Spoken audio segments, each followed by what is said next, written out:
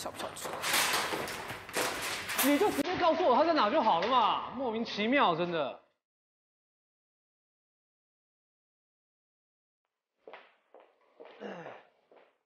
哟，我们叶总监外出这么快就回来了。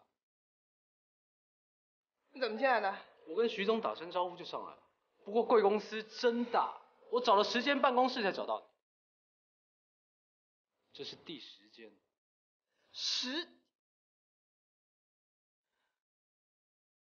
你给我过来。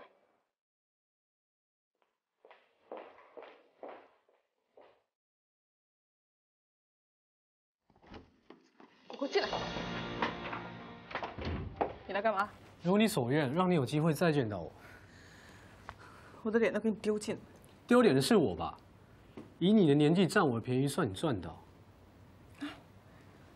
那这位弟弟，你知道激怒姐姐的后果是什么吗？你把我带到这个地方，不就是要占我便宜吗？对，说的对。要不是看到你这个年轻貌美，我早就叫保安叔把你拉出去了。既然来了，白送上门来的便宜，不占白不占。是你投诉我，对不对？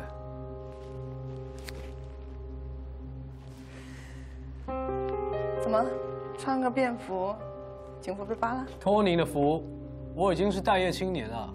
那很好啊，姐姐正好可以养你。好了，正事说完了吗？占便宜时间到。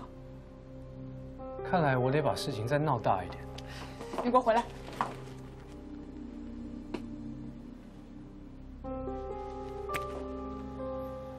我要你去跟我们领导讲清楚那天晚上的情况。你知不知道事情有多严重？严重？你知不知道你刚才有多严重？不知道。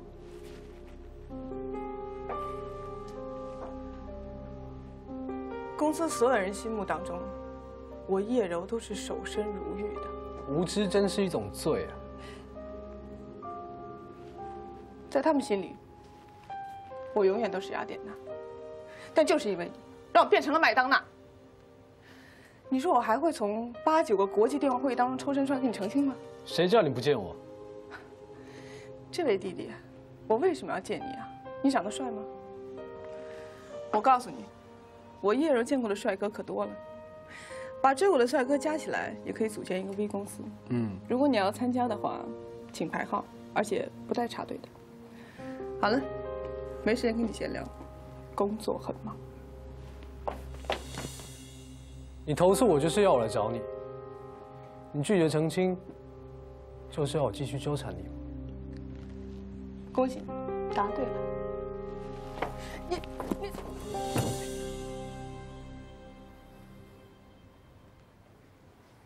我已经是待业青年了，我什么事都干得出来。你到时候吃亏了别怪我。还不知道谁吃亏呢。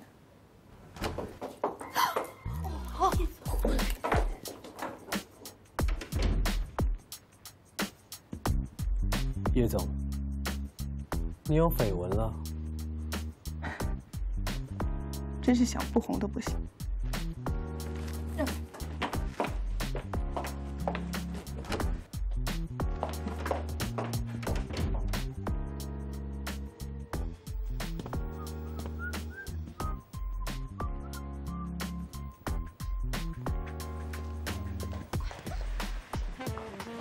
叶总啊，真的在外面包养个小白脸，我亲眼看见他。哦，我知道，就是那天满公司找他那个男孩子。对。哎呦，这老女人啊，真是饥不择食啊。哎。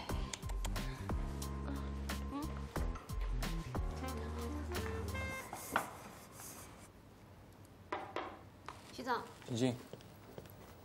这是明天的会议内容，您看一下。哦，对了，叶总怎么还没过来？你去帮我催一下。徐总，这2天您还是别让我在叶总面前晃了。什么意思啊？公司的人都知道，有一男的来公司找叶总，都说他们俩关系挺复杂的。后来他们俩在洗手间亲热的时候，被我不小心给撞见了。哦，我知道了，你先出去吧。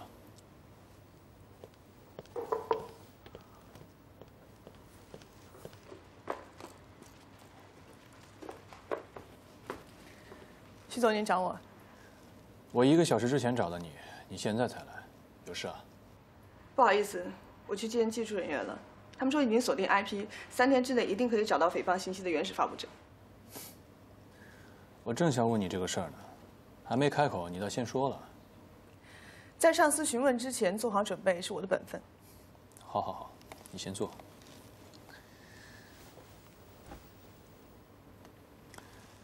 有句话我不知道该不该说。我觉得你这2天的精神状态特别饱满。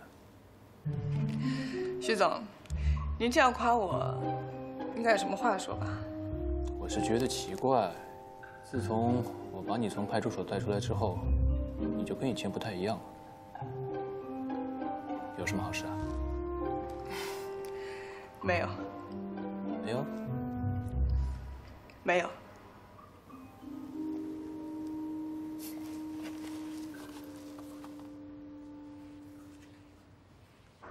是决定的时候了，你记住，你就是冯氏集团的一员。冯总，我再考虑考虑吧。这样吧，明天下午3点，我等你最后的答复。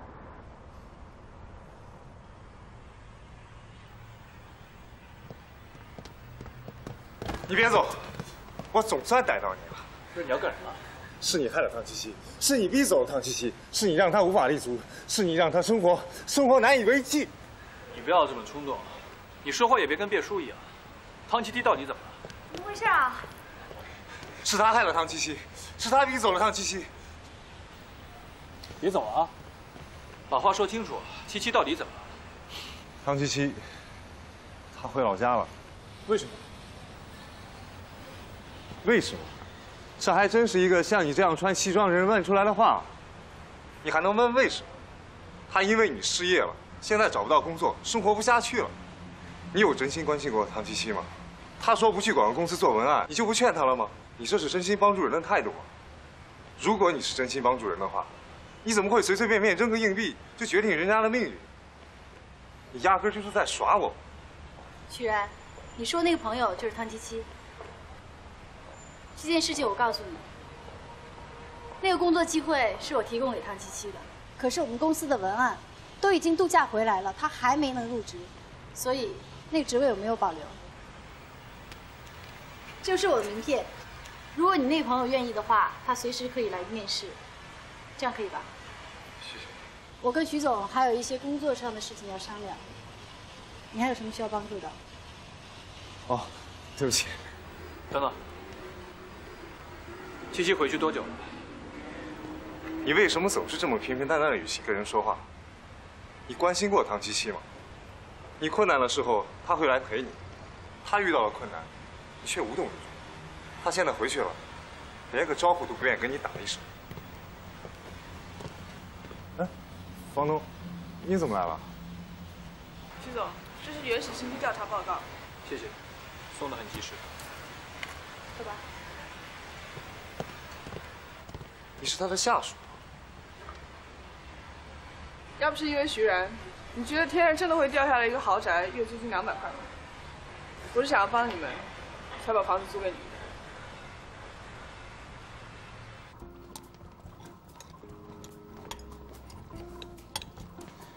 你知道那个汤七七，是因为我才丢了工作。我们2个人吃饭，能不谈这些吗？你爸爸给我打电话了，他让我明天3点之前给他答复。你决定了吗？这个决定对我来说太难了。你知道我不是那种吃着盘里还看着锅里的人。那如果锅里的更好吃呢？那你至少要让我把盘里的吃完吧。你知道，在一个地方待久了，是会有感情的。我想告诉你一件事，也许会帮到你。你说。对于我们家族来说，请你来掌管冯氏集团，有更深层的意义。也就是说，你将成为我们家的一份子，而你得到的不仅仅是事业，明白吗？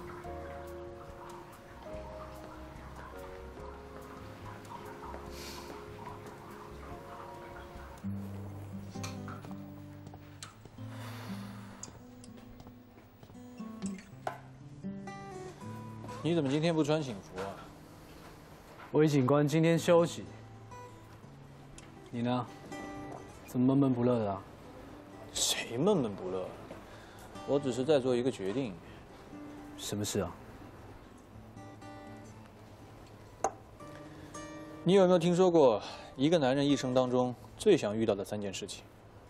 第一，公主选婿。一个穷布衣，一夜之间变成了驸马。第二，仙女下凡。就算你一穷二白，被仙女爱上了，但你上天入地，什么都不缺了。第三，夜遇狐妖，被妖精爱上了，他什么都能给你变出来。如果是这样，那我选 D、A、B、C 全部包括。1拖3，你不累啊？不累。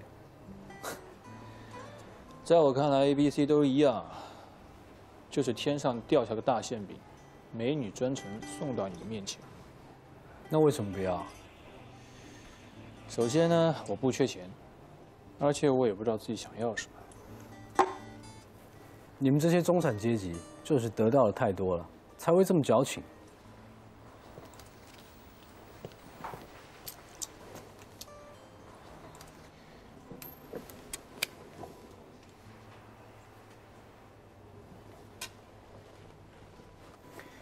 你什么时候开始相信抛硬币这一套了？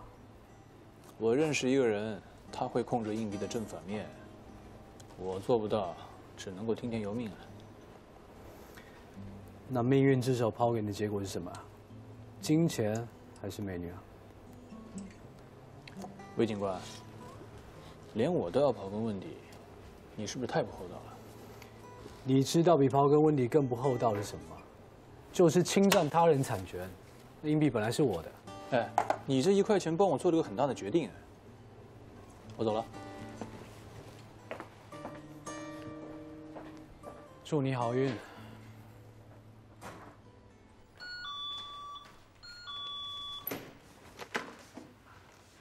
你来干什么？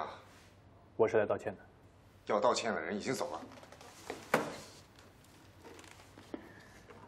我要跟你道歉，你不是一样丢了工作吗？就算你要给我介绍工作，我也不要。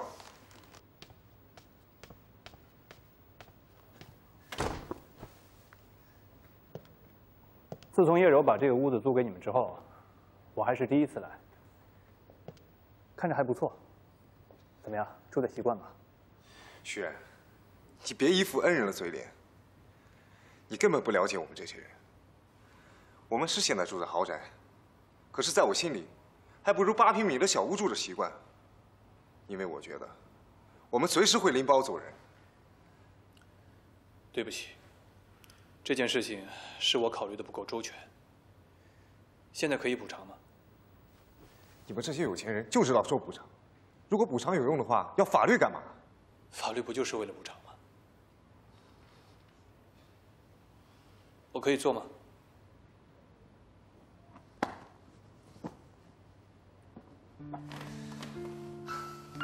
你不知道啊，其实我以前也是个穷光蛋。在美国读书的时候，我天天最大的愿望，就是在吃方便面的时候，能加一根火腿肠。我老是对自己说，等老子以后有了钱，在吃方便面的时候，一定要加2根火腿肠。哎，这点跟我很像。我每次去吃早餐的时候，我总是会要一大碗面，我会把它吃得干干净净。旁边的人就用鄙视的眼光看着我。我心想，如果我有钱了，我去买2碗，吃1碗，倒1碗。你信不信？我在那个时候对方便面特别有研究。在水里煮的面，干着吃脆，而且管饱；反而是干拌面，用水煮，味道更好。1包方便面，我可以煮出18种味道。哎，我当时啊可以煮出19种，我可是我们宿舍的泡面达人啊！是吗？那咱们俩得好好切磋切磋。谁要跟你切磋？你别以为跟我说些过去就可以拉近我们的关系。我告诉你2个字：没门儿。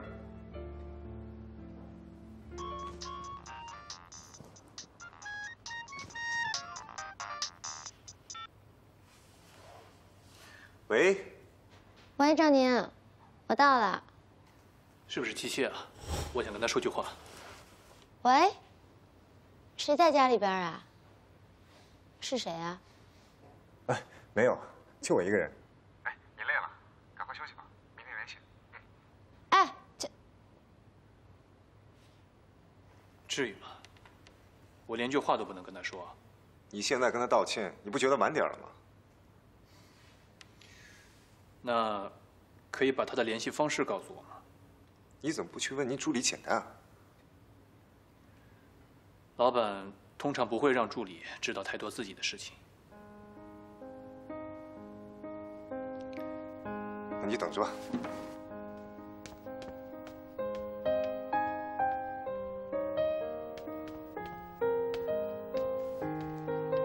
这是七七联系方式，你去跟他道歉。我可告诉你，只有这张，掉了就没了。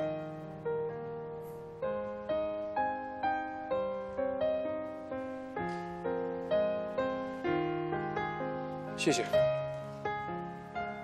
我今天来是来找微笑的。你是？我叫叶柔。哦，你就是投诉微笑的那位女同志吧？是我。你的投诉已经生效了，微笑这会儿已经被停职了。停职？是啊，她这会儿正在接受调查，她不在所里了。有这么严重吗？我还以为他吓唬我。你当时投诉的时候，不知道这问题的严重后果。那他现在在哪？对不起，叶小姐，我们有规定，警官在接受调查期间是不能和当事人正面接触的。那我撤诉呢？撤诉，进入了调查程序是不能撤诉的。那你跟我说我要怎么办啊？没办法呀。哎，如果我说超时是因为我自己的原因呢？那可就是恶意投诉了啊！我可以给你治安警告。哎呀，警告就警告吧。那您告诉我他在哪儿，我找他有急事儿。其实啊，这2天啊，他一直在处理一对老年夫妻的感情问题。我估计这会儿他们还在那儿呢。这样吧，我给你一个地址，你去找他吧。啊，好。哎，你呀，还得在所里做个笔录，把那天晚上的事儿一五一十的说清楚了。待会儿你再拿地址。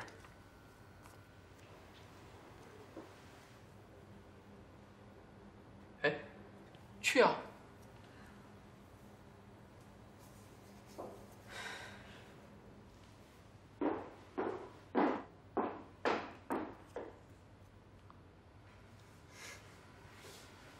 我就是要给你们点教训。这谈恋爱也没这么谈法的吧？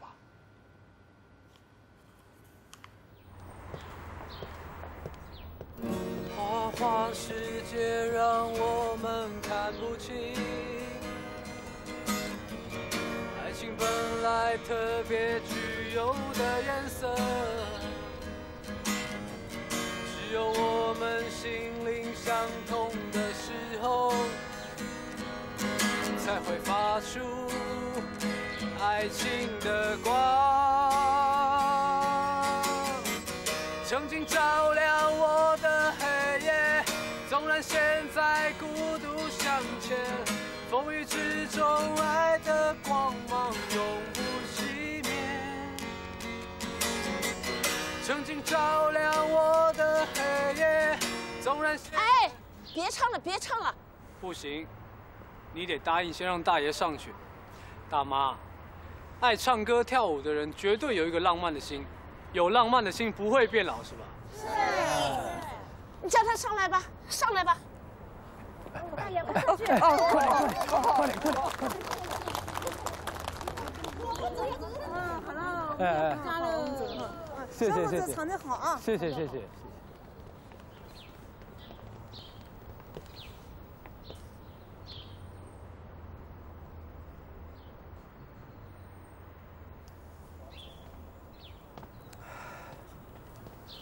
怎么样？是来看我这个停职警官怎么样家长问短是吧？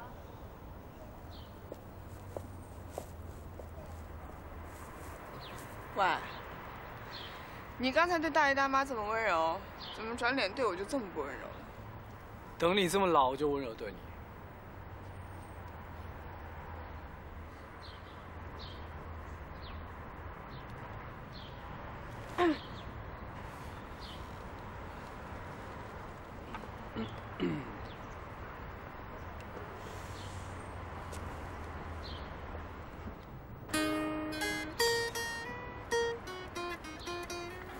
哎，人都走了，已经上来了，还唱。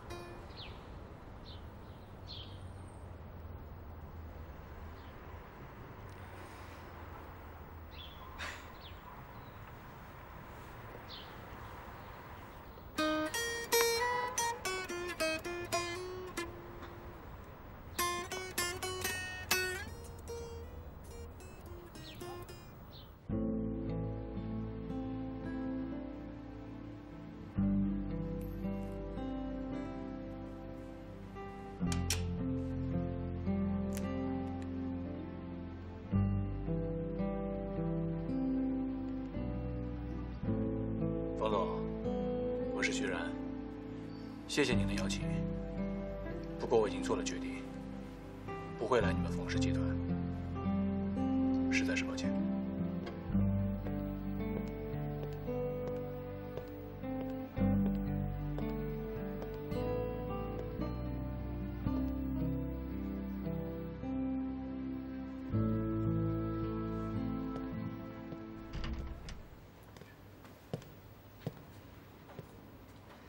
决定了吗？正好3点。作为甲方，我非常愿意和你这样的乙方长期合作。首饰。今天的广告创意会在楼下，江东主持，我一会儿过来。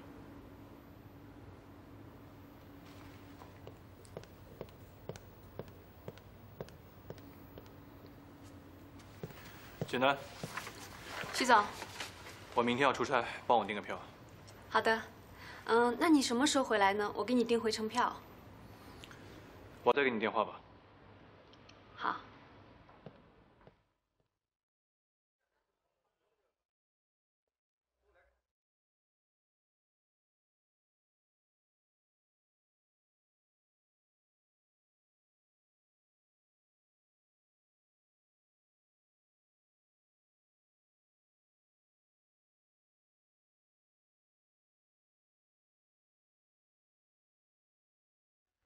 琪呀，你回来了。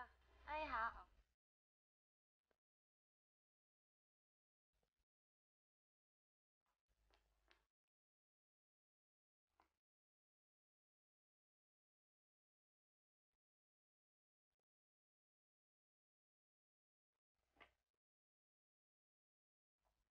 七七。哎，徐然，你怎么在这儿？我家就住这儿。哦，你回来休假？新找什么工作这么清闲？还是老本行，趴客。你怎么会在这儿啊？我出差。在这儿出差啊？我也没想到会这么巧。那你先忙，我先回去了。七七，你有空吗？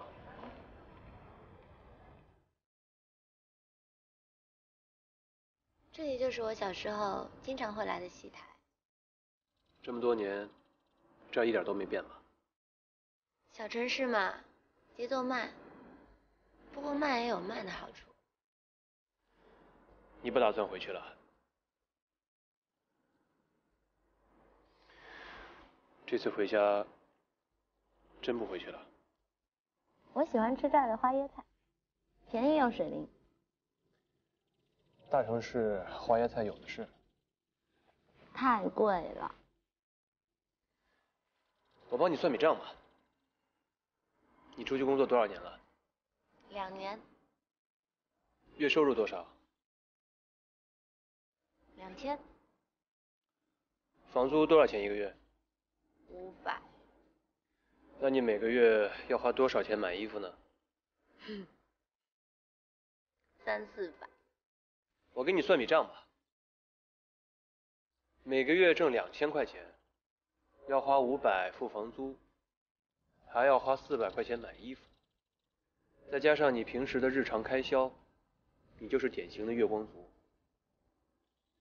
我给你个建议吧，你把买衣服的钱省下来，去多买点书，给自己充电。有了资本，就可以找一份更好的工作，有更高的薪水，这样就可以彻底的改变自己的生活。你飞2000多公里过来，除了出差之外，就是特地来数落我的吗？这样你才可以在大城市吃到花椰菜啊。我就没打算要回去。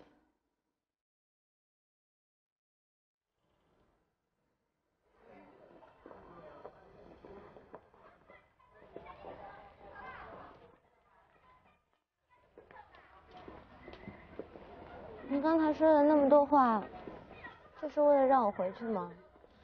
我只是想给你一个更好的选择。可是你说那些更好的选择，对我来说，就只是20平米的出租屋，一个会对我呼来喝去的上司，银行的零存款，信用卡的债台高筑，还有就是每到周五会患上周末恐惧症的选择。你有没有试过，在周末的晚上，一个人走在大街上，看着车水马龙、灯红酒绿，可是你却发现这些繁华和热闹，他们却并不属于你。我只会一个人待在家里，变着花样，做着各种方便面和蛋炒饭吃。然后就会有像你这样的人过来跟我说：“汤七七，你身在大城市，一定会有更好的选择。”可是我并没有。我善良、诚实、努力工作，我却并没有更好的选择。你的问题是，你在一家莫名其妙的公司，做着莫名其妙的工作，所以就算你再努力，一切也都是白费。可是绝大部分的人，都在莫名其妙的公司做着莫名其妙的工作。我有没有跟你讲过一个故事？曾经有一个和我合租在一起的姐姐，她已经29岁了。一个月有4000块钱的收入，住着10平米的房子，每天加班到12点，没有存款，没有男人，就只有一只小仓鼠。她跟我说，如果有一天这只仓鼠升天了，她就会离开这座城市，因为仓鼠坐火车会很容易死掉。而我跟她的不同，是因为我没有这只仓鼠，所以我可以随时离开这座城市。所以你听了这个故事，就打算拎着手里的菜篮子，和这条街上的人一样，在这过一辈子。可是如果我提着菜篮子走进这里的人群，你能立刻就找到唐七七吗？或许对于你而言，这里的任何一个人都是唐七七，都需要有一个像你这样身着高级西服的成功人士来救助我们。可是我们有我们自己的生活，虽然未必是很好，至少是踏实的，至少是把握得住的。而对于我汤七七而言，这就是我想要的归宿。好吧，只要你快乐就好。如果以后有什么需要帮忙的，尽管来找我。记得还有我这么一个朋友。嗯。那祝你出差愉快。拜拜。拜拜。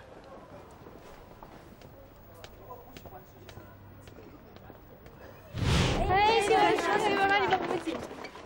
各位，上次记者会上的所有问题，我们将在明天的记者会上为大家一一解答。明天 ，V 公司大中华区的总经理徐然将会亲自出席，解答所有的问题。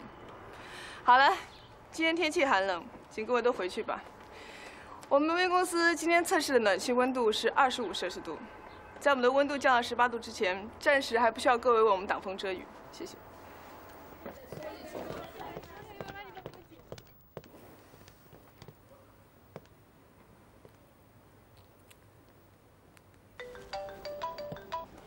喂。喂，徐总。记者会的话我已经放出去了，希望你明天可以准时到。哎呀，可爱的汤包！闹大了！哎呀，不要叫汤包了。你一定是又输盘了，所以你就在大街上大呼小叫我那么可爱的名字。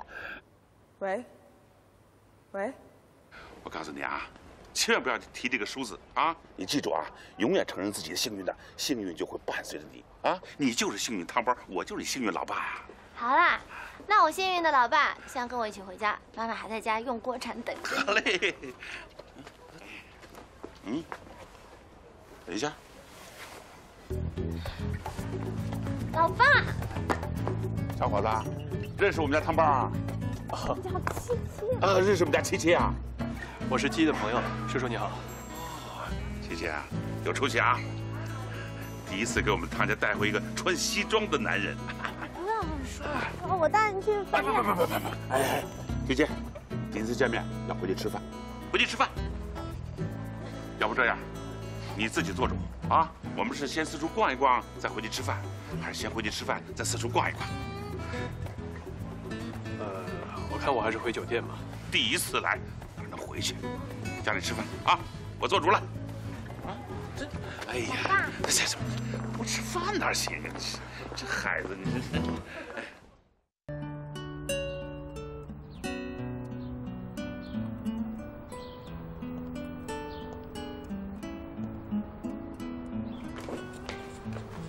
你研究我家研究了半天，是有得出什么心得了吗？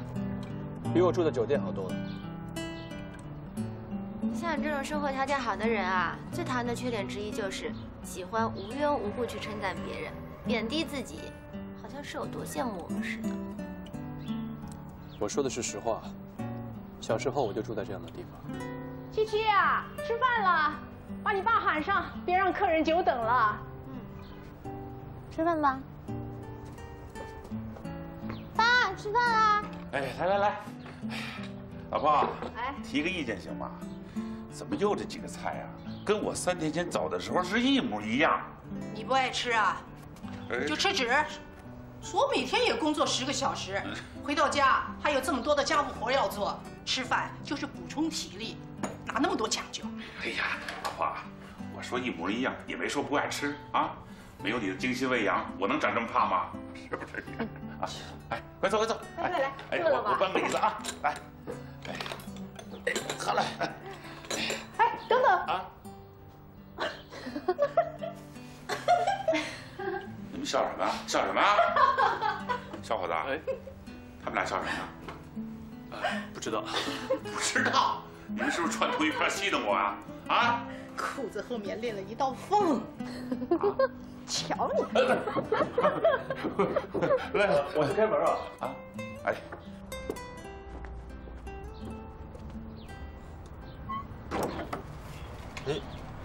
你怎么在这里啊？你怎么来了，赵宁？哦，我是来找你的。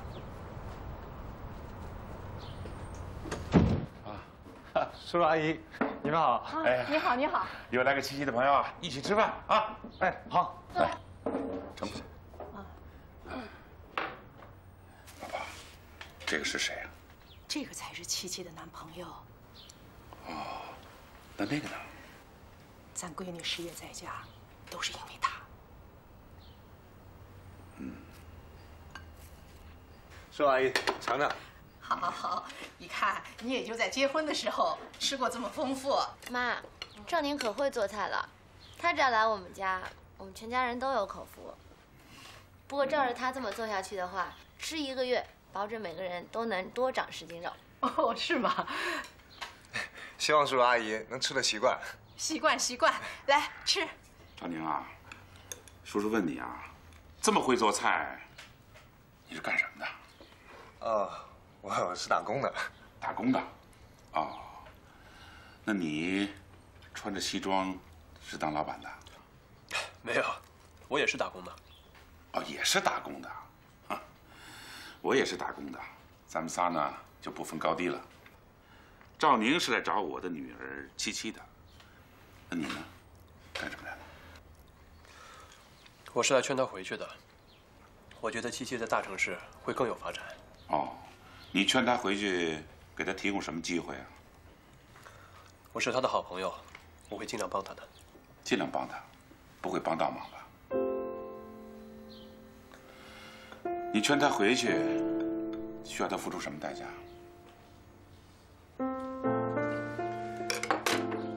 叔叔，我不太明白您的意思。我不求什么回报。爸，你不要说谎。不图回报，可是我女儿已经付出了，她付出的是她的自尊心。你们这些人做着光明磊落、不求回报的样子，为的是给自己良心一个交代。我告诉你，我们不需要你的帮助。如果你要帮助的话，我们不接受。你们吃好，我休息。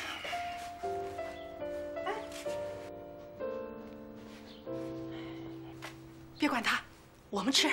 来，我们吃，吃啊！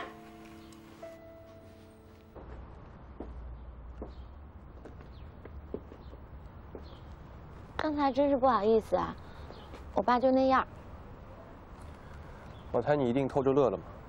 嗯？我被你爸收拾了一顿，你心里应该挺高兴吧？不过，我以前一直以为在 V 公司没有任何人能够说你，不过我现在才知道，还是应验了那句老话：秀才遇到兵。况且我爸还是一个老兵。你真的不回去了？嗯。那我祝你一切顺利。我走了。哎，你在这里出差几天啊？我明天一早就走。哎，穿西装的小伙子，怎么走啊？怎么不住我这儿？我住酒店，已经订了房间了。哦，那这样，明天过来吃饭，别因为我多说几句，就不敢来了。爸，明天他就回去了。我明天一早的飞机。几点飞机啊？9点。啊，那好，我7点到宾馆接你，送你到机场。不用了，我打车很方便。不用客气。我女儿呢，还需要你的帮助。啊，行了，我去送你。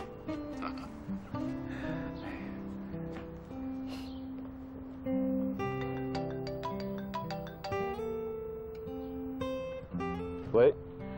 喂，徐总，终于接电话了。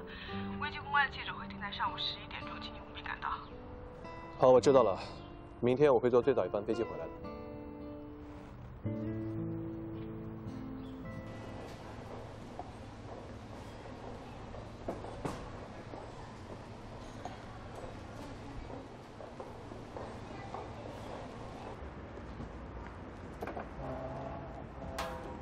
子然，我说话算数吧？说接你就接你，上车吧。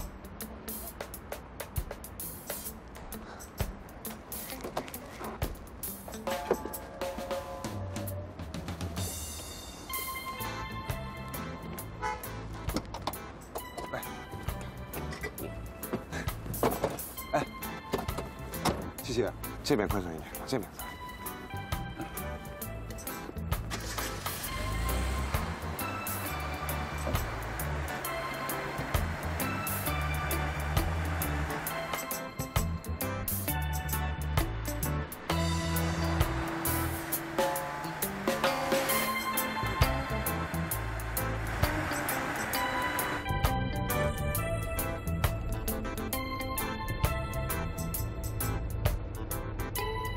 放心吧，还有40分钟可以到机场。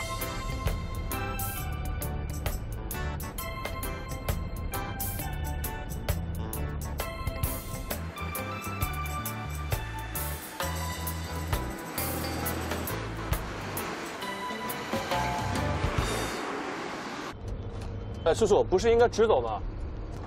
你这是去哪儿啊？啊，这个小路啊，非常好走。叔叔，我今天有个非常重要的会议，我必须赶上第一班飞机。你放心吧，这小路我熟，可以绕过收费站，省20块钱。要不过路费我替您出吧，咱没必要省这个钱。哎呀，不是钱不钱的事儿，前面呢，前2个月刚修了一个桥，找这里啊，可以比大路省20分钟，没问题的。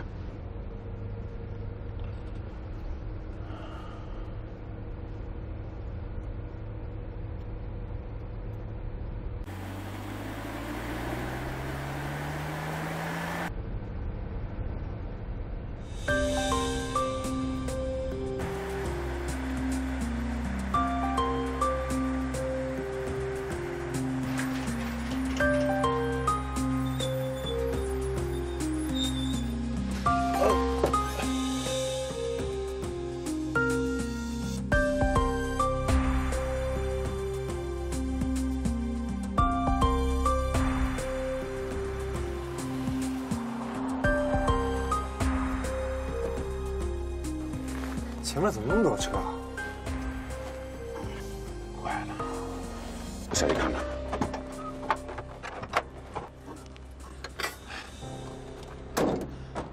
师傅，哎，前面怎么了？前面桥断了。桥断了？啊，正在抢修。堵多长时间了？堵了3个小时了。3个小时了？哎，前天早还没事呢，怎么说坏就坏了？这桥。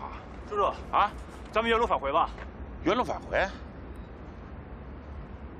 哎，不行，后边车也上来了。再说这么大车怎么掉头啊？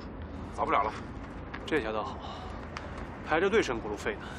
哎，你怎么说话呢？怎么是为了省过桥费啊？我告诉你啊，这个桥也不是我能断的，我也不是故意的，我怎么知道啊？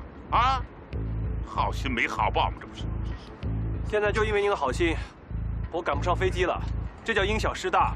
是啊，啊，你的事都是大事儿，我们事都是小事儿，你看不起人啊你啊？啊！我今天是回去解决公司危机的，全公司上下所有的人都在等我，你说这事儿大不大？跟你们说了也听不明白。哎，怎么回事？看不起人呐？什么叫我们这种人呐？哎，他怎么说话呢？他？你怎么这样说话？你怎么可以这样对我爸说话呀？这些都是预料之外的事情，又不是我爸故意要耽误你的工作。我问你，不是他要省那20块钱，我现在已经到机场了，是不是？你太自私了，你就跟我爸说的一模一样，总是高高在上，以为有钱就了不起啊！你打心眼里就看不起我们，你觉得我们家简陋，觉得我爸笨愚蠢，这才是你心里真正的想法。你就是个空虚寂寞的人，没有感情。你那个城市来的人都跟你一样，你们都是一模一样的人。我什么时候有这样的想法了？那是我的想法吗？你打车走吧，别耽误你的事。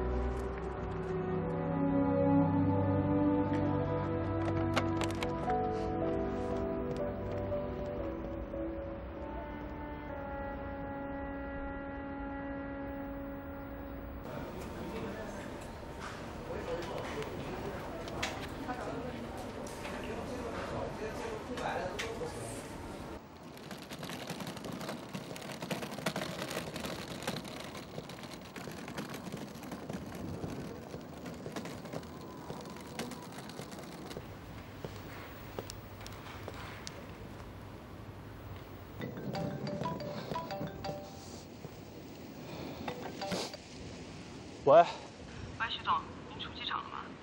我回不来了，我都不知道我在哪儿。今天的会议按照原计划，你来主持吧。您又想让我当大功臣啊，徐总，你该不会是故意不回来的吧？我承认我的业绩、能力都很好，但是我偶尔也是愿意当一下绿叶的。不是我故意不回来，是有人故意不让我回来。谁能不让您回来啊？情况很糟吗？我希望不会变得更糟。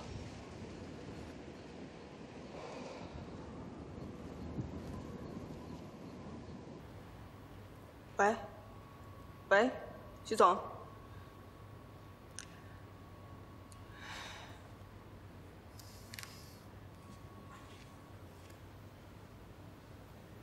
徐总人呢？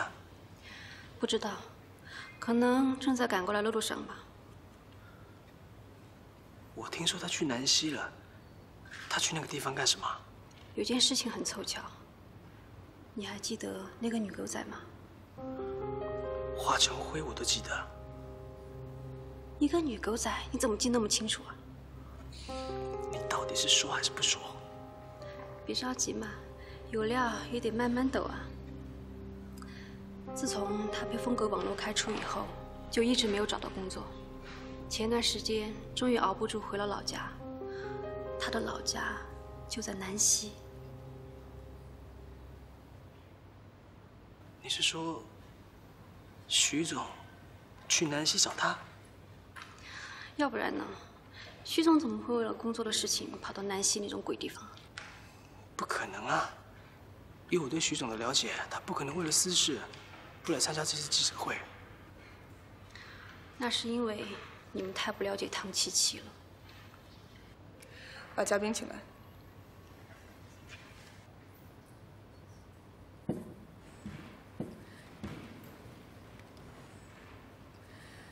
各位媒体朋友们，我很遗憾地通知各位，刚刚接到了徐总的电话，他今天不会来参加记者会了。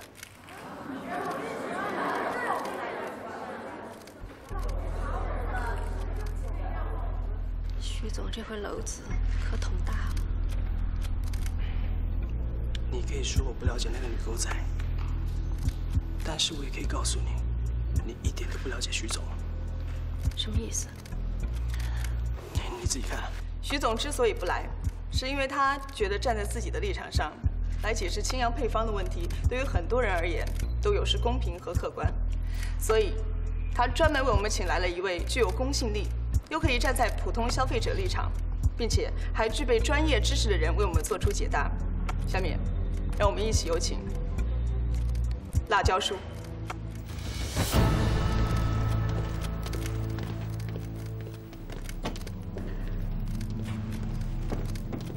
欢迎，请。各位记者朋友，大家好，我辣椒叔做事只凭自己的良心。我跟你们一样，不拿贵公司的工资。跟你们不一样的是，你们经常来，我是头一次。这里给我的印象，除了美女是好的，其他我什么都不喜欢。因为高级写字楼太容易挫伤我那可怜的自尊心。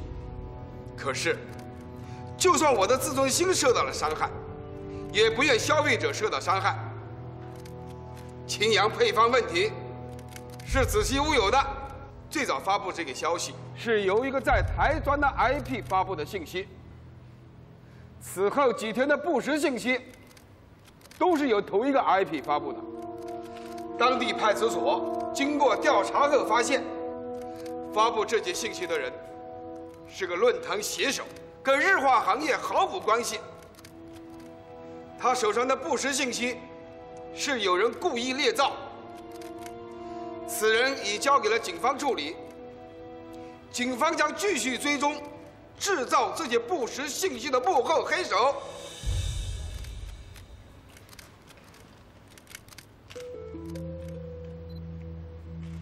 记者会确定要开吗？确定。你搜集的资料已经足够充分，是时候反击了。而且我这一次准备请辣椒叔来主持记者会。辣椒叔？他的网络公信力就是我们对无耻谣言最好的回应。好的，马上安排。等一下，你先不要对外说我会请辣椒叔。那您的意思是？我不想他成为第二个江东。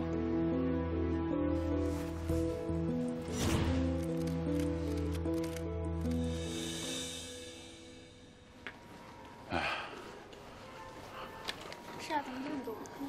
哎呀，这个桥啊，暂时也修不好了。我跟你妈都说过了，咱不回去了啊，就在这儿住了，2个房间，你1房间，我跟找你1房间，啊，好。哎，叔叔，我来吧。哎呀，我这都有。爸，徐然他一个人会有问题吧？哎，2个标准间。哎，你们运气真好，你们今晚这还剩1个房间呢。嘿嘿，你看七七，我跟你说过吧，只要你相信自己是幸运的，幸运之神呢就会趴到你身上。来，2张佛卡。好嘞，来。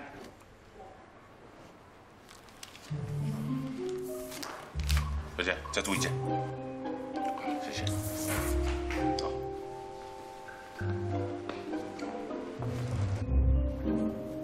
你好。哎，你好。我要1个房间。对不起，这个房间被那位先生订走了。我出双倍的价钱。这样吧，你还是和他商量一下吧。汤先生。这里没有汤先生，只有开车的汤师傅。汤师傅，能不能把那最后1个房间让给我？啊，不行，我们3个人正好1人1间。爸，给他1间吧。好，看我女儿的面子上，可以给你1间，但你要答应我一个条件。什么条件？陪我喝酒，你要把我灌倒了，我就给你1间。行。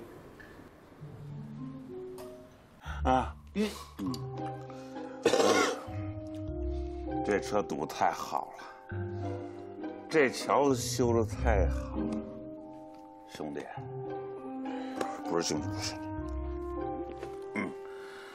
没有这个机会，我们能在一起喝酒吗？啊？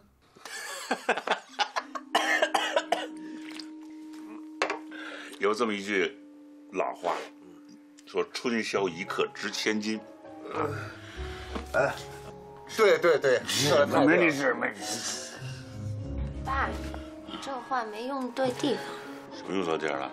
我想说什么就说什么。兄弟，你喝不过我，不是吹牛啊，我从来没醉过。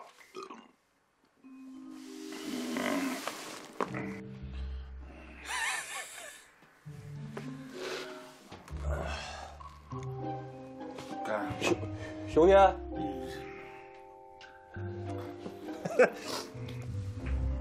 你爸就这酒量？他就那样。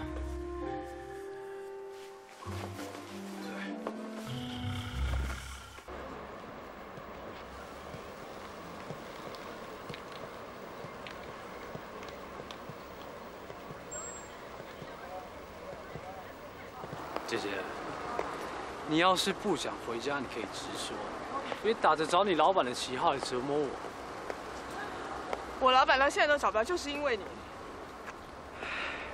那我们可以找个地方坐坐。我们都已经走了快2个小时了。你觉得你有什么优点值得我请你坐下来聊聊天、喝喝酒？第一，我身为警务人员，我相当自觉不应该出入在那种地方。第二，我想应该没有任何一个女孩子会跟一个毫无优点的男生在大街上闲晃2个小时。你就承认吧，我看你是别有所图。喂，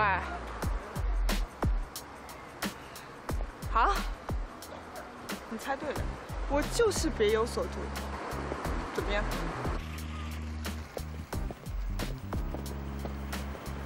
我要跟你老板揭发你。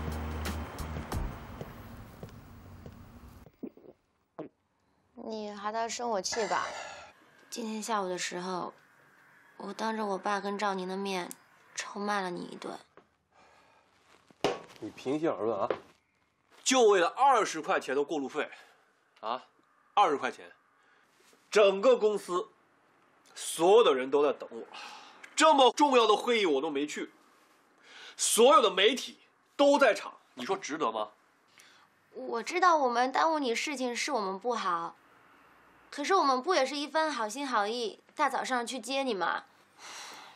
徐然，你根本就不会在乎这种情感。可是你有没有想过，在你的身边到底有几个人是对你真心的呀？你别跟我说情感，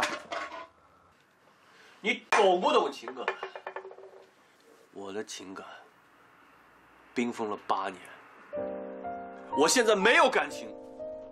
我是一个生意人，现在情感对于我来说，就是一种营销的手段。你知道你为什么在事业上那么失败吗？因为你太重感情了。那你就活在你的自大世界里好了。我不知道你这次出差到底是真的，还是有其他原因，但至少你来找我就是为了想劝我回去。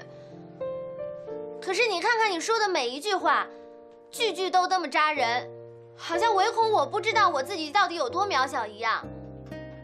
徐然，我根本就没有看到过一个人劝另一个人会是以这种方式的。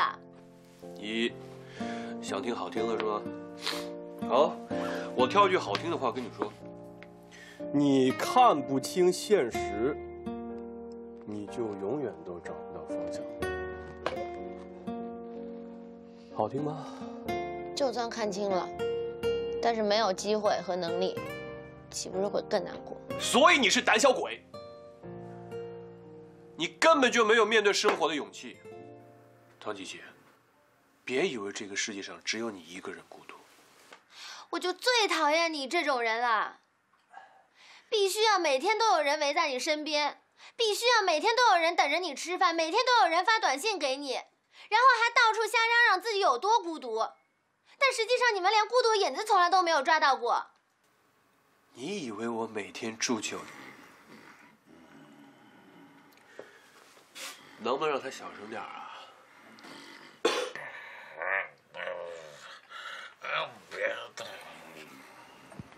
你们父女俩挺有意思。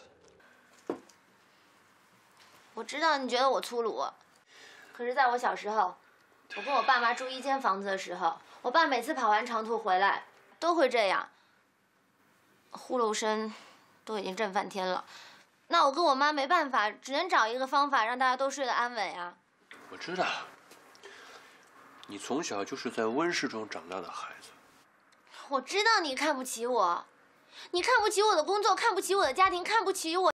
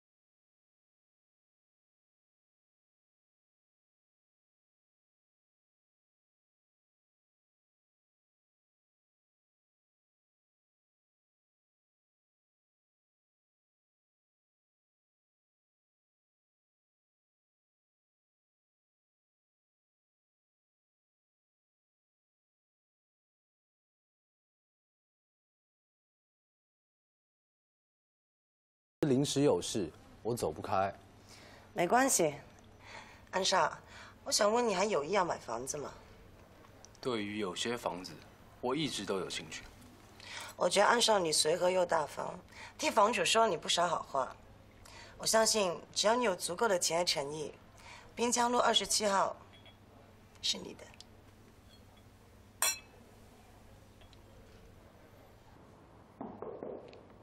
进来。李总，徐然，听说昨天记者招待会，你又出了奇招。是我昨天出了点状况，没能赶去现场。没关系，我这人只看重结果。今天的新闻出来，各方面的反应都非常好，青阳的产品问题被彻底澄清。不管怎么说，我还是失职了。徐安，你今年多大了？31。难怪开始有点啰里吧嗦的了。冯修文那边的情况怎么样了？还是挺棘手的，不过我相信很快可以解决。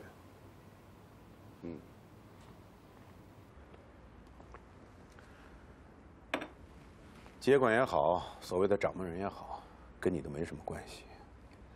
这个您早就说过了。你不想让我操心，可是你又让我最操心。是我知道你不想继承遗产，你什么都不想要，但是你在这样的环境里头，我觉得对你以后在生意场上还是很有帮助的。徐然的事情怎么处理？这当然，学的事情还要靠你自己去搞定，这是你们俩之间的事情。那您觉得他到底在想什么？我怎么看？你跟我处理了这么多些事务，你应该知道这一类人的想法。以不同意谈判来提高价码。差不多是这样的。徐然这个人不是个省油的灯，他其实很明白这其中的利害关系。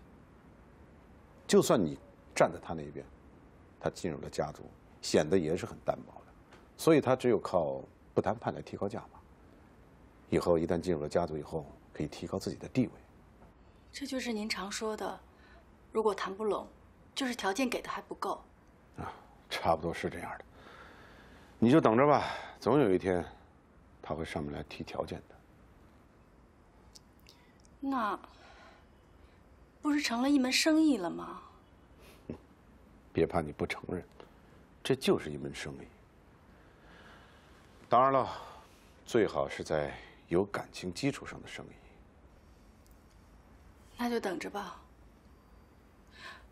如果他不来谈呢？你是希望他来谈，还是不谈提高筹码呢？其实这中间的道理你也明白。要是换做你，你也会提高自己的筹码的。你别忘了，咱们可是甲方，只要稍稍一动手指头，他就会来找我。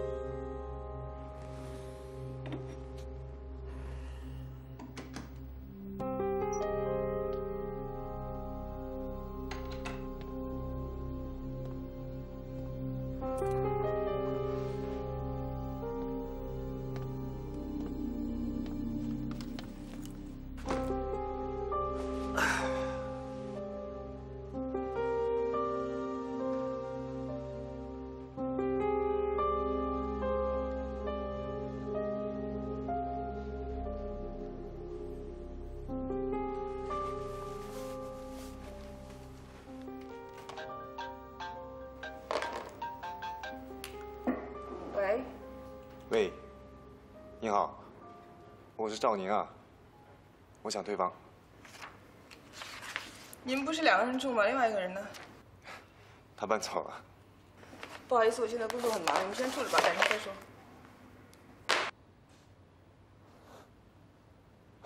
真是个奇怪的房东。跟冯修文那边谈的怎么样？我最近有点忙。我就知道你没谈，你知道吗？他的卖场刚刚把我们的公司产品下架了1/3。什么？什么原因？我想你很清楚。不过我相信，再怎么忙，你也会把这件事情处理好，对吗？您放心吧，我会的。好，我就知道你不会让我失望。